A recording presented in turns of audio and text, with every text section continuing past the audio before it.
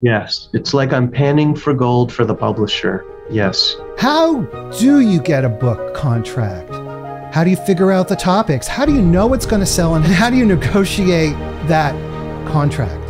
Mark Gottlieb is one of the top literary agents in New York City. So assuming you've gone through some other steps of, having written a manuscript in full, if it's fiction, or if it's nonfiction, chances are you've done a book proposal with a couple of sample chapters. You've then gone out on submission, found an agent. The agent has procured a book publishing deal for you. Once you've accepted an offer, at that point, a publisher is going to be presenting you with a contract for your initial review before signature. Can we take a step back? And for many people, getting the contract is that first hurdle. I guess for all of us, that's the first hurdle. So maybe we can talk about that and then move into the negotiation and how do we get the best deal? Probably an author has at that point signed with an agency. They probably signed an agency agreement, and the agent has prepared their work for submission. They've gone out on submission to various editors at different publishing houses. Hopefully they've been able to, secure an offer or multiple offers as the case may be. And what the agent will do or should do is negotiate the terms of each of those offers to the best of their abilities to see how much a publisher is willing to offer in the way of, for instance, a book advance and royalties and the other terms of the agreement, such as the territories, the book will be published in and where the rights will be situated. And so all of this will kind of flow from a deal memo that the agent were to present to the offer for their consideration, whether or not they wanted to accept that offer. You mentioned having an agent, and of course, you're a literary agent. Is it really necessary? If I'm an author and I'm going out, I've written a book, and now I want to sell that book, is a literary agent essential? If an author wants to be published in a very big and meaningful way, then yes, a literary agent is essential, because most book publishing houses, authors will find if they call the main line, it'll be like getting hit with a customer service line, basically. And it will explain that these book publishers do not accept unsolicited submissions unless they come by way of a literary agency. And part of the reason for that being is a lot of these publishing houses, the editors who work there, the publishers who work there, do not really want to work with an author who's kind of wet behind the ears. They rather work with an agency that has experience, that has established a good contract and a good rapport with the publisher, and can help steer the author through the publishing process. Now, there are some maybe much smaller publishing houses who are probably used to hearing from some authors directly, but I can't really promise that that will always be a very lucrative, publishing experience for an author, or that it will, really just result in a good publishing experience at all. So I think, again, if an author wants to go into major trade book publishing and be with a place like perhaps a Big Five publishing house or a larger independent publishing house, then really the way to go is through an agency. Has it always been that way, or is this a more recent development? I think for a very long time it has been that way, but I think a lot of this is a result of how big these publishing companies have grown to. It used to be that there were very, very many book publishing companies. It was almost like a cottage industry where it was just tiniest of publishers everywhere. And then over time, these big conglomerate publishers like Penguin Random House, Simon & Schuster, HarperCollins, Hachette, even Macmillan, St. Martin's Press, began buying up these small publishing companies. And so you had these companies that went from perhaps 50, 100 employees to many thousands of employees. And so they can't really hear from people just by picking up the phone when an author kind of cold calls. How can an author find the right literary agent? You must have solicitations all the time. How do you decide which author you want to represent? an author and seeking out a literary agent, one of the things they can do is certainly visit the website of the literary agency, read up on the agency, read up on the agent, they read their company bio, look at the kinds of books they're publishing. That will give you a sense right away. Obviously, read their submission policies. Another good thing to do is their deal reportings online. For instance, Publishers Weekly has a great deal reporting section where they limit it to just the 6 biggest deals of the week. There are other websites like Publishers Marketplace, which kind of had humble beginnings as a publishing blog and became basically a publishing Rolodex. And now a lot of deals are announced there. You can see the rankings of agents and agencies there, and it breaks the information down into, what kind of books they're doing, how recently, for how much money, and their contact information is there. So authors can go through websites like that and basically see how the agencies stack up and know who they want to reach out to. On the agency side, yes, we're getting inundated with submissions and queries every day. So really, how do we boil it down? Probably 2 ways. One is, obviously, I'm going out into the world and looking for authors. Part of that is reading widely online, reading news articles, staying up on things, what's going on social media and things like that, and reaching out to people who I think should write a book.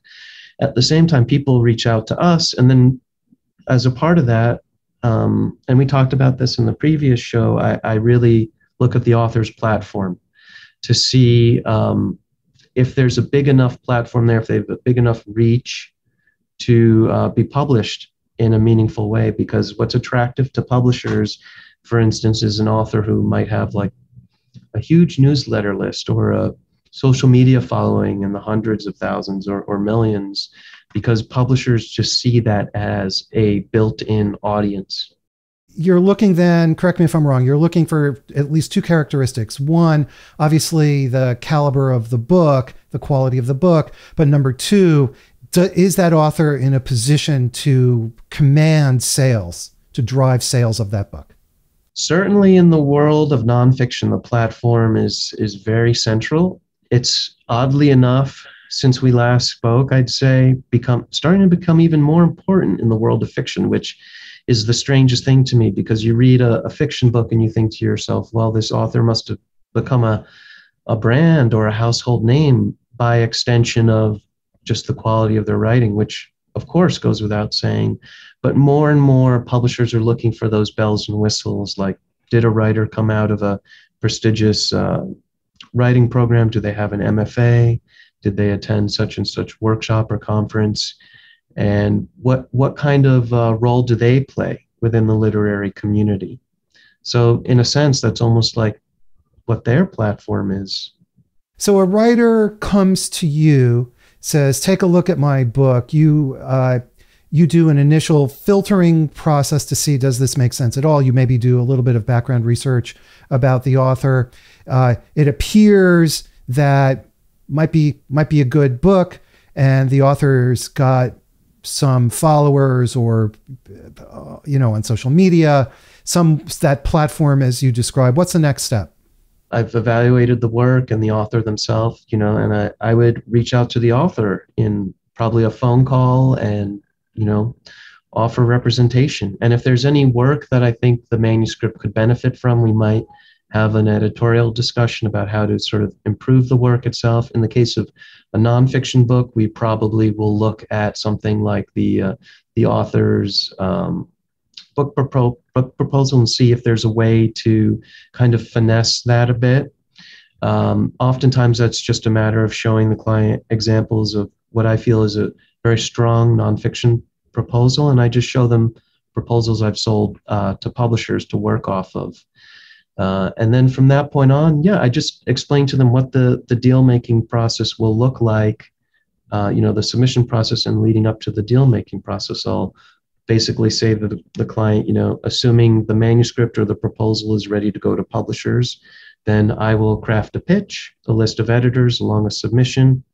I'll present that to the client. so they can see and if they have any feedback. And then I would go out on submission, field offers from publishers, negotiate to the best of terms, and hopefully present the client, with an offer or again, multiple offers as the case may be. So your initial role is, from the publisher's standpoint, your initial role is filtering, finding authors who have the appropriate characteristics or pieces in place in order to create a successful book. Is that a correct way to put it? Yes. It's like I'm panning for gold for the publisher. Yes. It's a great way to look at it because it's you're right. It's a gatekeeper or an initial filter that publishers need because they would be too inundated otherwise. You have found this author, you've accepted them, you think that there's a good chance that they can get a contract, that you can help sell a contract on their behalf. You have given the author feedback. Everything is now in place. What happens next? So assuming I've procured an offer for the author, and what I've done at that point is I've negotiated with the publisher. I've basically gotten to the point with the publisher where we have a final offer to present the client. And the kinds of things you'll typically see in the way of those deal terms are a book advance, which is a large lump sum of money the publisher pays for the chance to publish the book. Typically, they pay that in halves, but sometimes they pay it maybe on signing, delivery of the manuscript, publication, just to help their cash flow. And that's an advance against royalties. So the publisher, in addition to paying the advance, they pay money on the back end after the advance has earned out. So it's kind of like a bank you can borrow money from, never have to pay back if, God forbid, the book doesn't live up to our expectations. But the point we all want to get to is you sell so many copies of your book that you earn your advance back in the number of copies sold, and suddenly then you're making money on the back end in royalties, a percentage on every book sold. And that percentage is different in terms of the various formats of the book. So those are sort of the two main terms people really look at. Obviously, there are other things in the contract, like, we for instance, never let the publisher have the film and TV rights to the book. We always try and help the client properly exploit those rights directly. Which territories is the book going to publish in? Is it publishing in the English language here in the United States, throughout the world, or more languages than one? Basically, things like that. I can go into more details in terms of what an author might expect in a deal memo, but those are some of the major deal points. They're going to put in the delivery date of the manuscript in there. They might put in their intended publication date and format. They might put in something there like, they want to have an option to look at the author's next book before anyone else does, so they don't have to compete with other publishers. They'll put those sorts of things, into an offer or a deal memo. We all read about these enormous multi-million-dollar advances.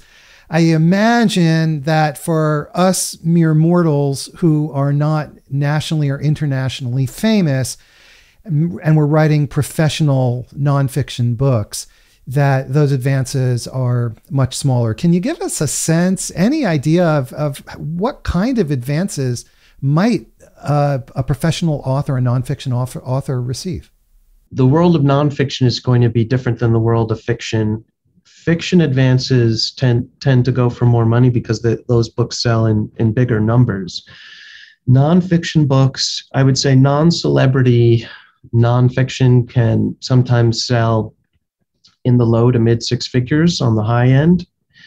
But, we've also seen it climb into, we did a book, I can't say for which author, but a book deal, it was just shy of $1 million, nonfiction book on the history of capitalism. So there are books which do sell for a lot more money sometimes in the nonfiction space. And certainly if you're a celebrity in the nonfiction space, the advances start to look, much different.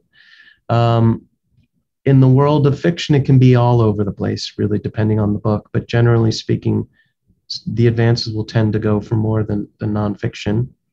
But things change in the world too. Sometimes there's more of a demand among publishers for nonfiction, depending on what's going on in the marketplace.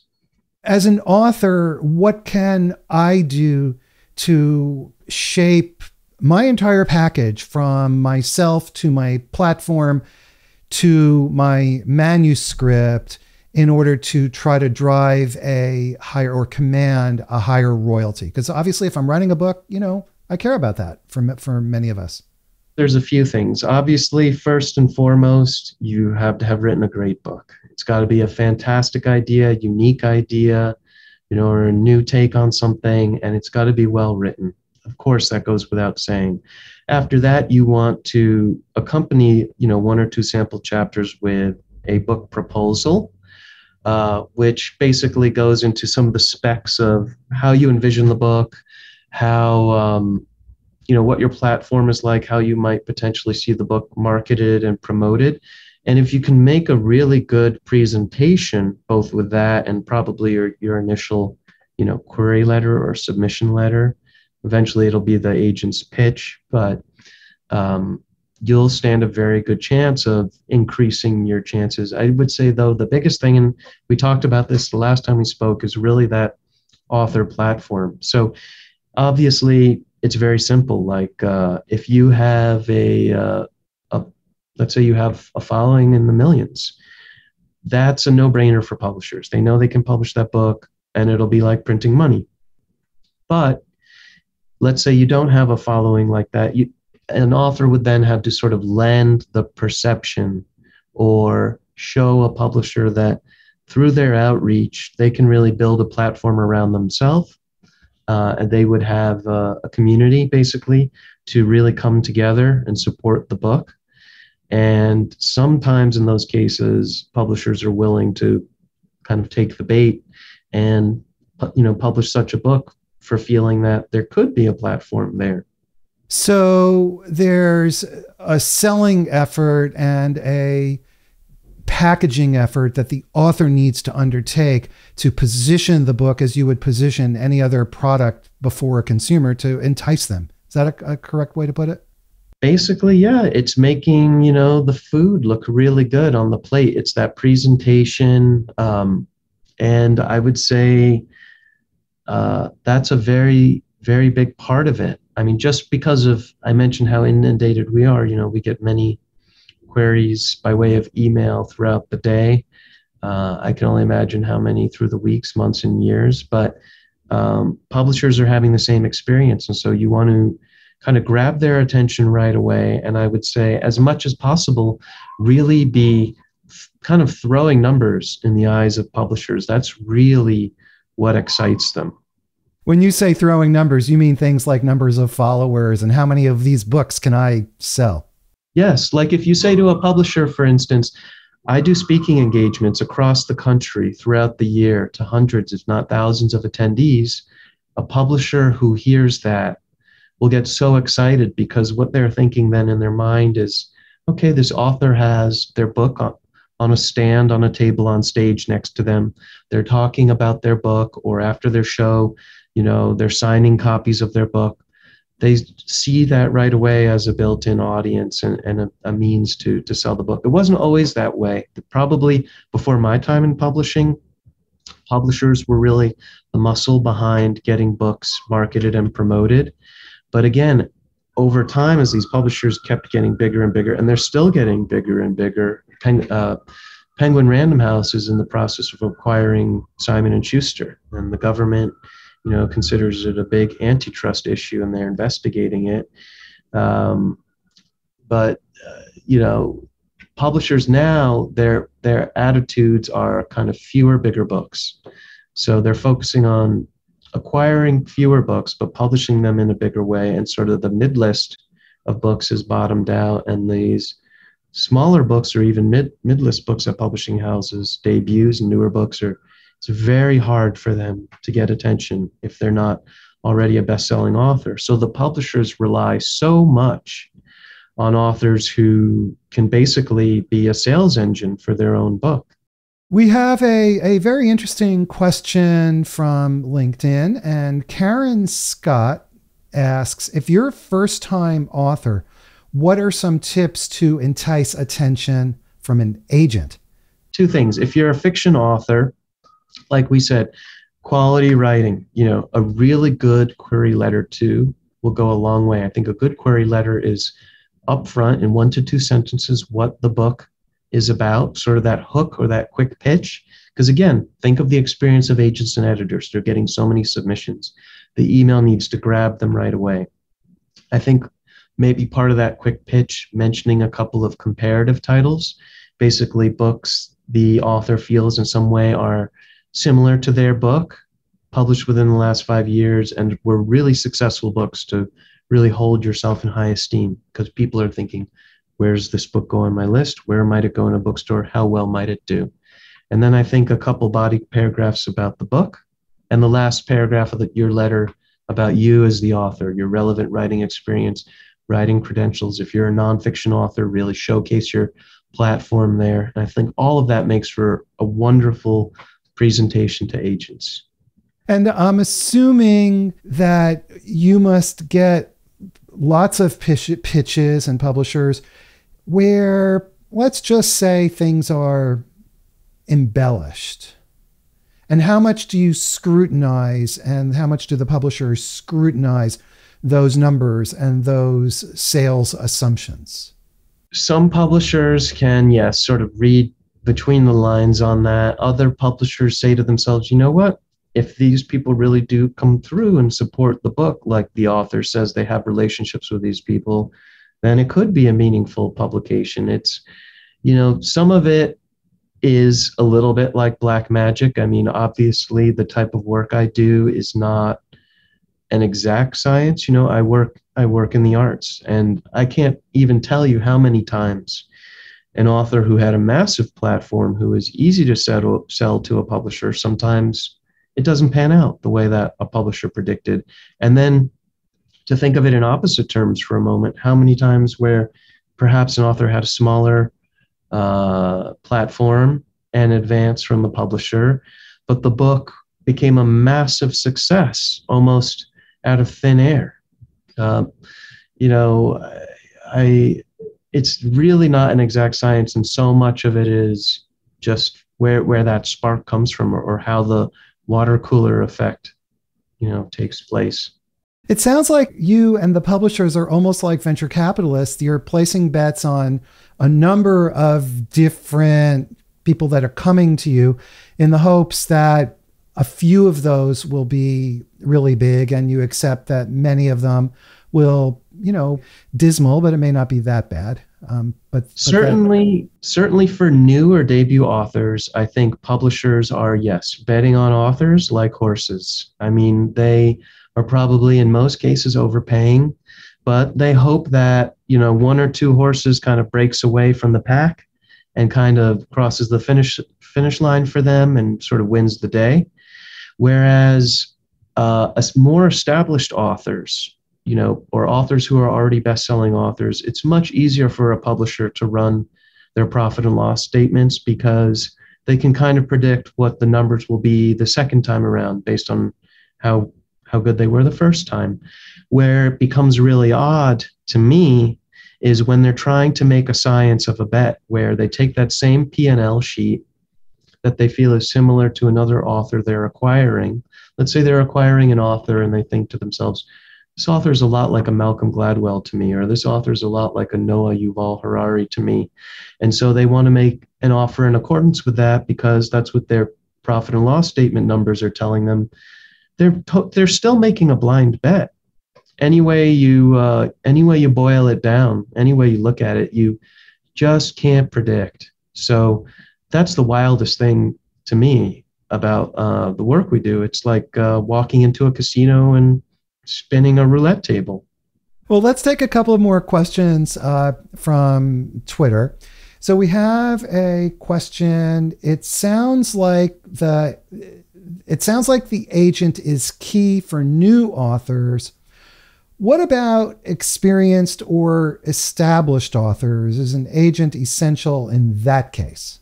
let's say there was an established author who was a bestseller and they wanted to get certain things in their contract with the publisher.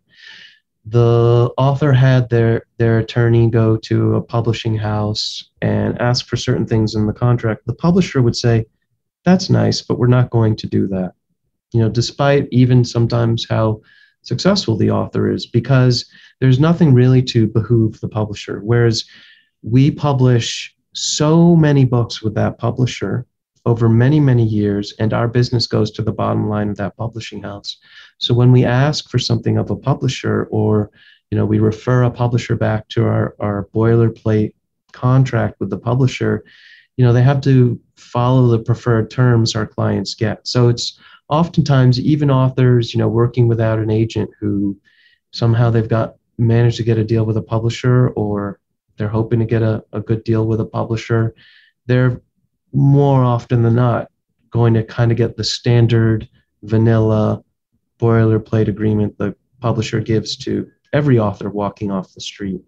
I have to assume that also, as an agent, you understand and have the context to know where the publisher has room and flexibility and you can push, versus those points where the publisher will never ever give in. Oh, that's a very big piece of it. And it's interesting that you mentioned that too, because, for instance, even an attorney who's speaking to a publisher and asking for certain things in the contract, unless they're an intellectual property attorney, and one, as it relates to the quirks of book publishing, because the contract terms and the things that are fair and market value in book publishing are not the same as what they are in film and TV or other industries.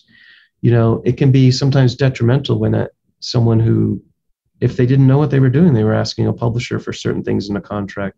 Yes, that wouldn't be good. It's one of the reasons why publishers prefer to work with an agency. Oftentimes we'll reflect the deal terms back into the contract and then mirror the contract to, again, establish agreements we have with the publisher. And then we have, like many companies do, a business affairs department that looks at these contracts on a daily basis. And so it's very second nature to them. And they kind of go through these contracts with a fine-tooth comb and get the very best terms for our clients.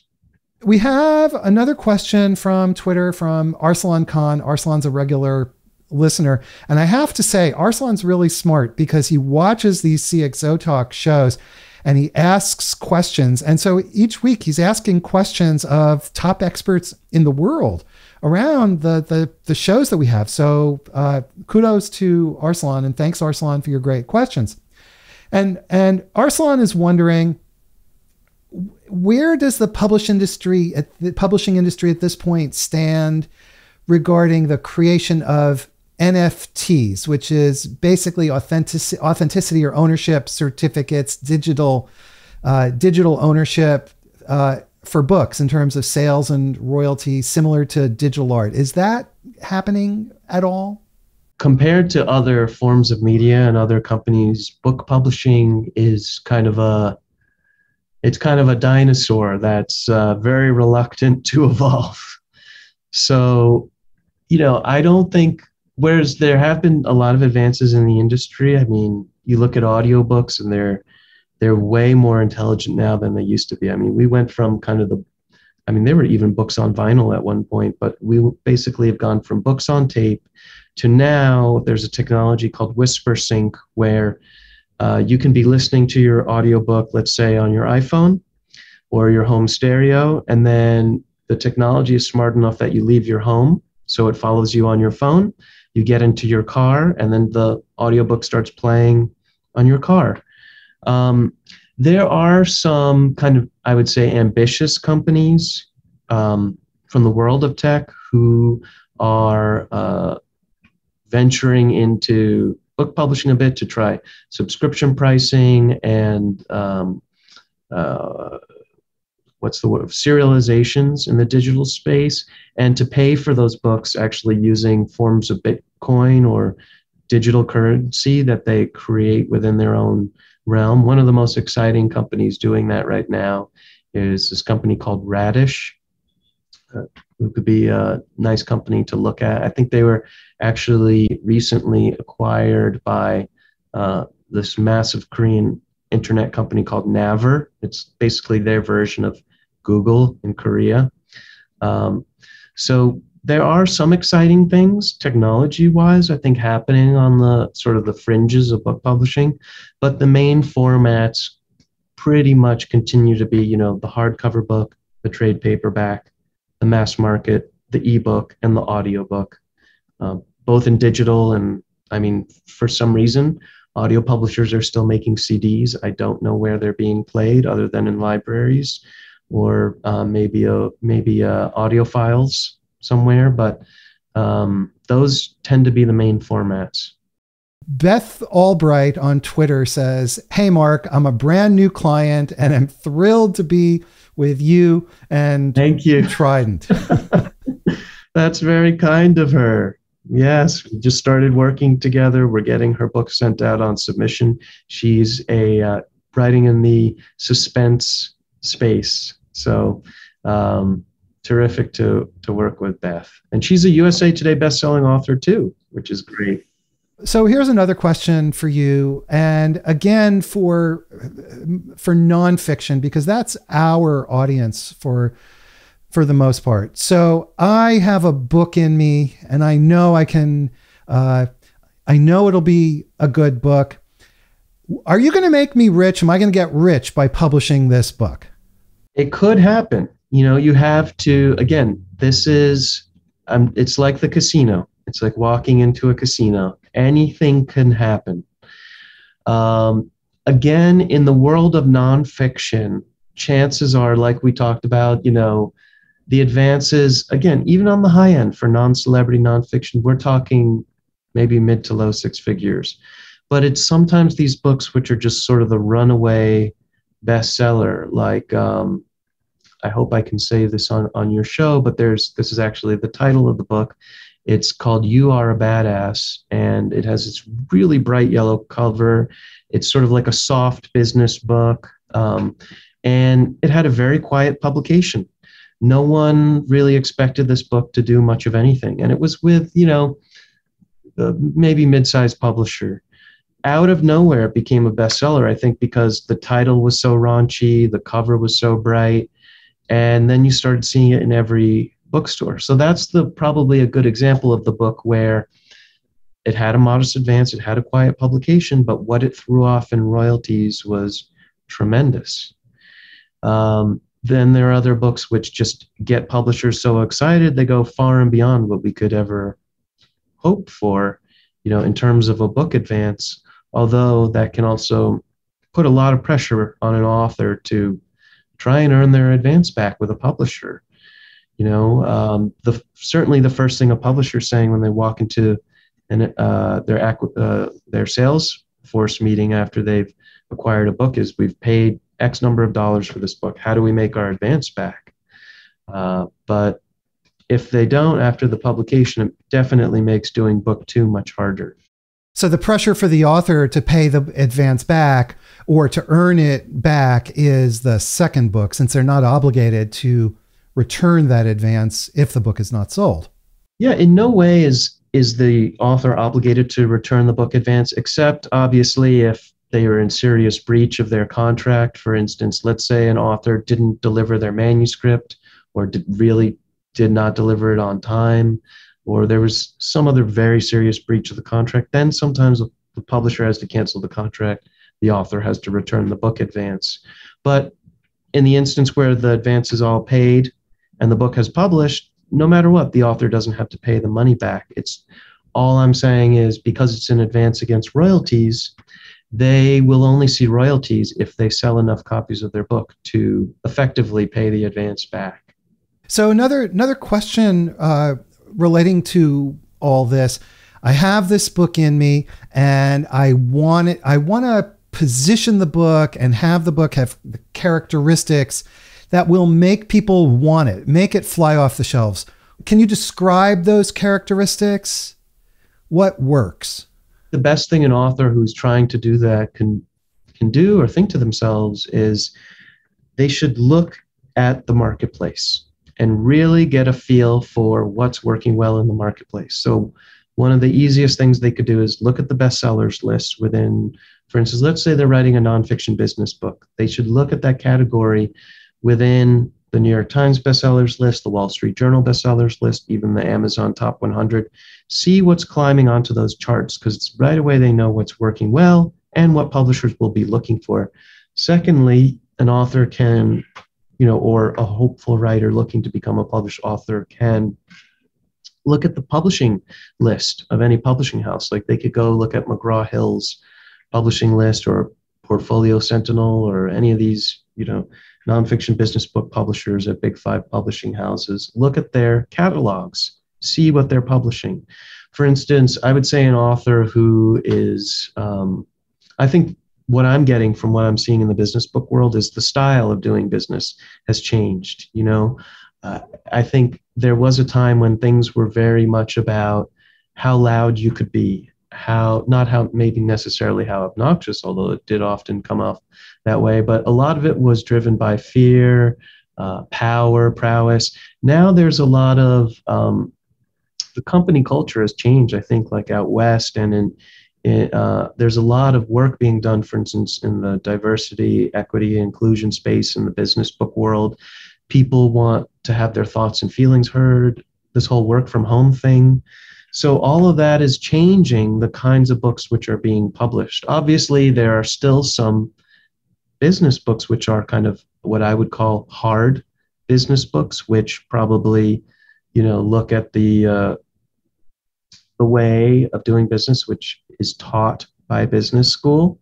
But then there are a lot of sort of softer business books like Sheryl Strandberg's Lean In, which, are for the more general lay reader, which sometimes are much more commercially viable than books being published by the Harvard Business Review.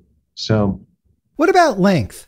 Can I write a short book? You can see where I'm going with all of this. I'm a really busy guy, but I know I have a book in me and I want to get it out there with as least amount of work as possible. And I want to make as much money as possible. I mean, do you get authors coming to you very often with that mindset, or is this just a complete fantasy and you just X that out and don't even look at it this way? I think in the world of nonfiction, there's actually a lot more flexibility, which is the interesting thing when it comes to page count, because I have a client now who we intended it to be a full-length book, but the publisher loved the idea of doing it as maybe a 20 or 40,000 word book. So it could kind of be like a handbook you could give to employees and that they could easily digest it. It gets tricky in other genres. Some of them are very, very strict. Obviously, the strictest probably being a children's picture book. Those tend to be 32 pages, 900 words on average, because you're telling a child a bedtime story. You have a window of time before you or the child falls asleep. And, the attention span of the kids and all that. Typically, the normal book length is 80 to 120,000 words. Now, you go outside of that by 5 or 10,000 words and you're fine, but what starts to happen, something strange starts to happen when you futz around with that in the world of fiction or nonfiction. The price of the book will change because publishers price books according to page count, their cost of shipping, warehousing, manufacturing. So a longer book will be more expensive. A cheaper book will be cheaper in terms of how it's priced.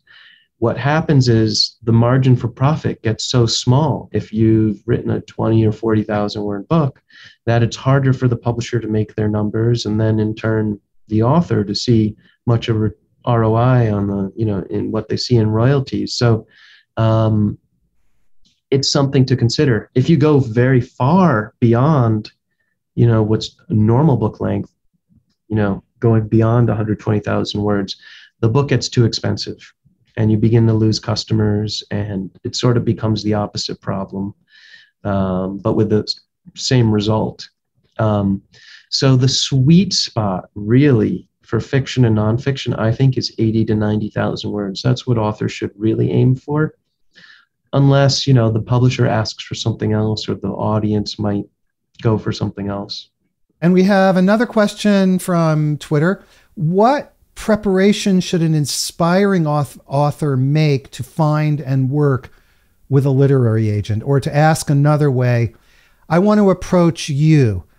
What do I need to do to get my ducks in a row? So you're going to look at me, however I get in contact with you, maybe over the transom on your website, and you're going to say, I need to talk to this guy. So I think a few things. One is you made sure you're speaking to the right person, because let's say I were an agent doing only women's fiction, and you were coming to me with, I don't know, a business book or a science fiction novel, then I wouldn't be the right person. That kind of goes without saying. Having written a great book, having put together a great proposal and sample chapters, but also having polished that work as much as you can. I wouldn't just write something and then throw it off the desk and send it out the window. It's like, it's not just going to take flight immediately. So as much as you can, going back through the manuscript, editing the manuscript. Some people use, freelance or outside editors before going into the publishing process to bring the manuscript as far as they can, or they might attend a writer's workshop or a writer's conference. Workshop, I would say, is going to be a lot more focused on sort of the finer details of fixing the manuscript itself or fixing the proposal and sample chapters itself. A conference will be a lot more about sort of like what we're speaking about, learning the way around the industry, making connections, getting a better understanding of the inner workings and all that. Either way, I think those things are helpful. And then making yourself appealing to an agent is, again, if you're a writer of fiction, all the bells and whistles, attending prestigious writers' workshops, getting endorsements for your work, publishing in literary magazines and journals, things like that.